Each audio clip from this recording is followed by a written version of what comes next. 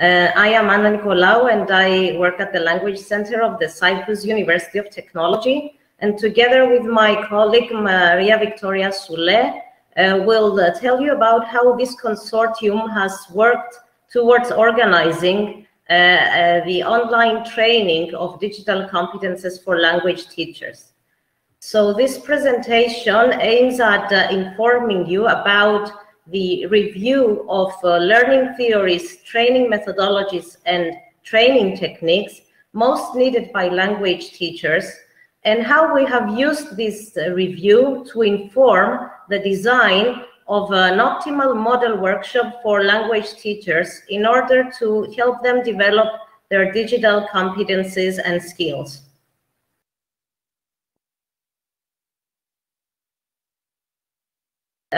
In this effort, we have used a traditional narrative methodology for reviewing training methodologies and techniques, which means that we thoroughly and critically evaluated different methodologies and approaches. The ultimate goal was to delineate an array of learning theories, methodologies, and training techniques to enable us to select the ones that are most suitable for the planned online training workshops for language teachers.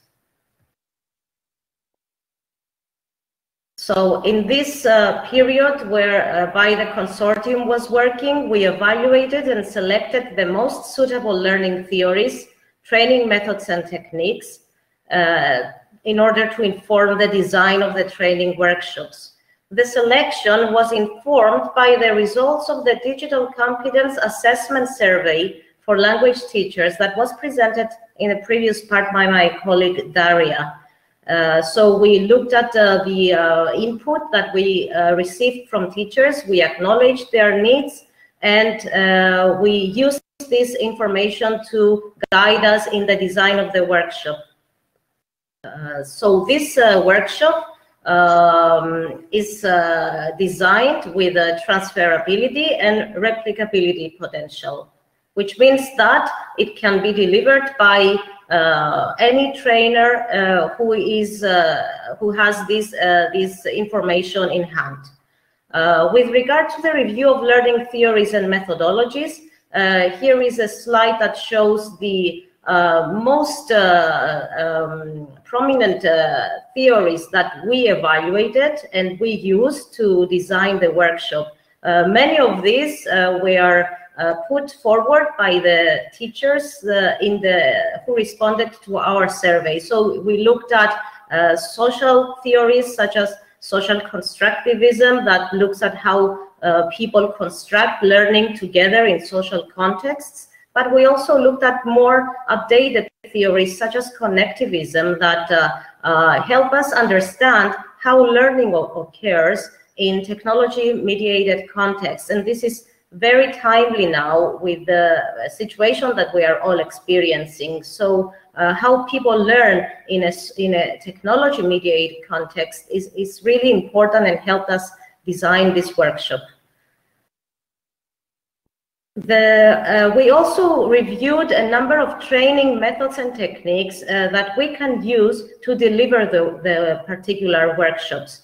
We looked at the more traditional training techniques such as the short lectures and presentations, but we also explored other training techniques such as collaborative work, working in small groups, sharing experiences, reflective work. Most of the workshops combine different techniques in their delivery mode. This model training workshop, as I said earlier, was designed to be reproducted and transferred to different contexts. It consists of 10 units, 10 interactive sessions that can be delivered either in online training workshops or in face-to-face workshops. The model training workshop targets language teachers who are at an intermediate to advanced level of digital competence. The objectives of this workshop are drawn from the 6 broader categories of the DC4LT framework that was presented in the previous part by my colleague Maria Perifanu. Now, we can elaborate a little bit on the 6 objectives in the following slides.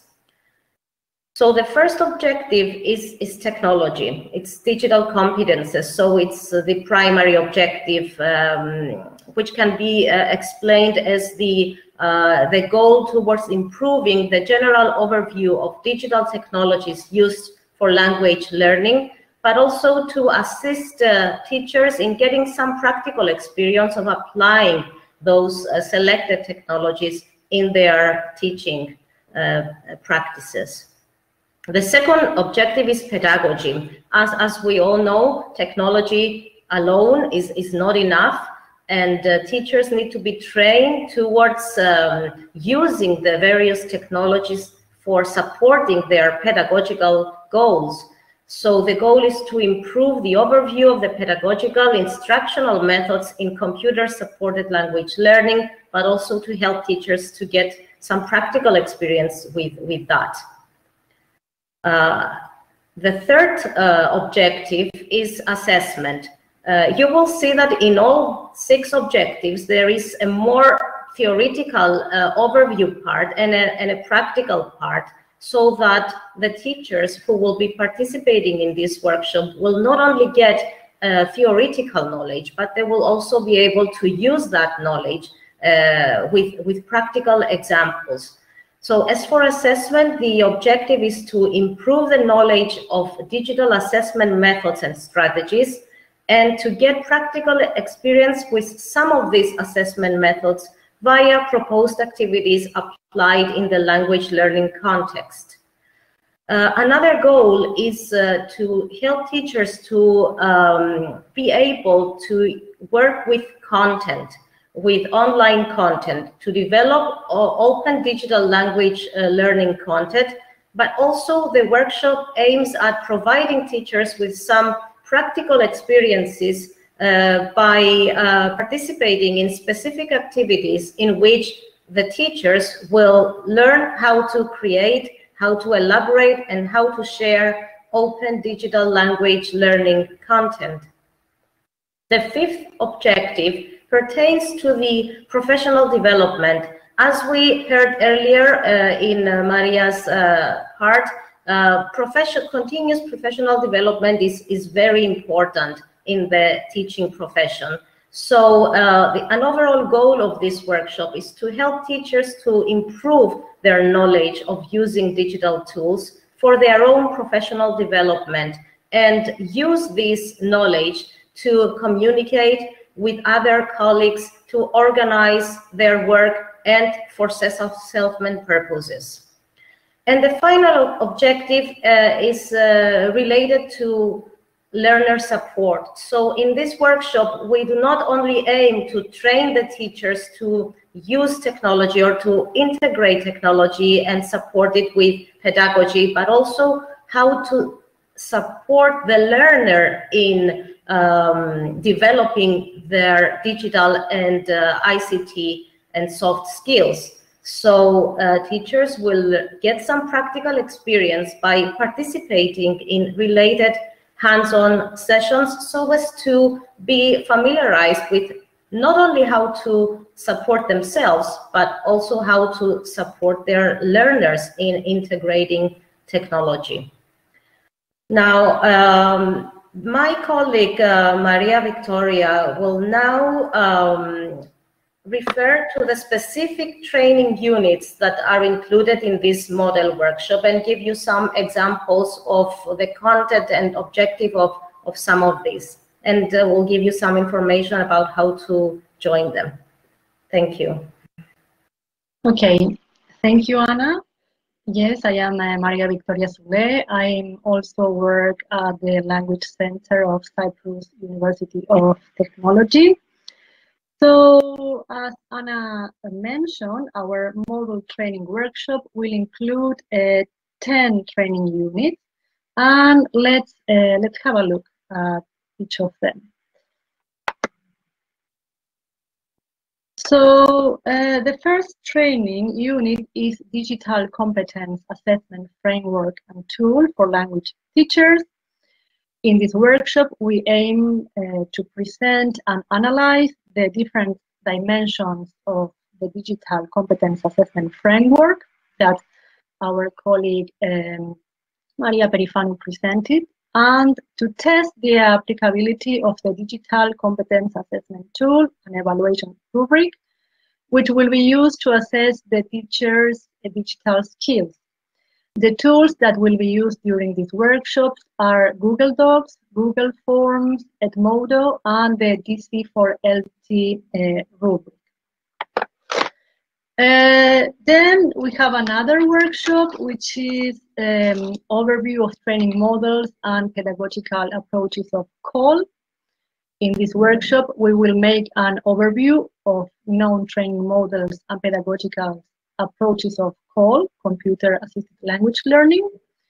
We will explore further the theory and test our knowledge in this area, but we will also work on creating and sharing a few practical examples which apply the different CALL approaches. The tools that will be used during this workshop are Google Docs, Padlet, Quizlet, and Edmodo. Another workshop that we will have is collaborative learning tools for enhancing language learning. In this workshop, we will explore collaborative learning tools that can be used in the process of collaborative writing for the creation of digital artifacts within the social constructionist approach, as well as tools that promote collaborative strategic reading. The main tools for this workshop are Google Docs, DocuBiz, Facebook, in particular private groups, Koggle, which is Mind Maps, and ThingLink. Another workshop that we will have is entitled Developing Digital Narrative for Quest-Based Learning. This workshop focuses on building up practical skills for creating educational games using quest-based learning. The workshop uses a quest-based learning environment developed at ITMO University. And it's important for you to know that no prior experience with game design or programming is needed to attend this workshop. The main tool that will be used during this workshop is Python. We will also have a workshop called Response Tools to Use in Class. This workshop aims at showcasing different tools and methodologies for using response technology in class. It can be face-to-face or online, as well as enable the attendees to use the tools themselves instantly. Some of the tools that will be used during these workshops are iLike, Kahoot, Mentimeter, and Padlet. We will also have a workshop on virtual reality.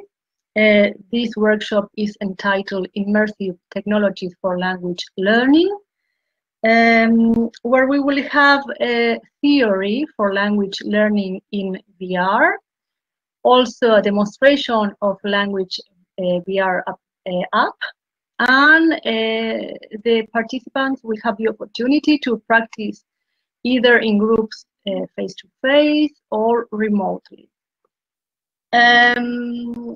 Language VR will be the tool used in this workshop. It is a virtual reality application for practicing vocabulary, and it was developed at the IMTEL lab at NTNU University. We will have another workshop as well called Cloud Technologies and the G Suite for Education. This workshop aims at familiarizing participants with cloud technologies and specifically the G Suite for Education and ways to integrate them in language learning. Hands-on activities include creating and managing classes, creating and sharing material, assignment of work, synchronous and asynchronous collaboration, communication, and feedback. The tools for this workshop are Google Classroom, G Drive, Google Docs, Google Slides, and Google Forms. We have another workshop here, is WebQuest 2.0 activities in language classroom, discovering OERs, OEPs for foreign language learning. This workshop aims to promote the creation and sharing of language OERs. The training activities will have the format of a WebQuest 2.0 activity, which is based on collaborative and inquiry-based methodology and is facilitated by Web 2.0 tools.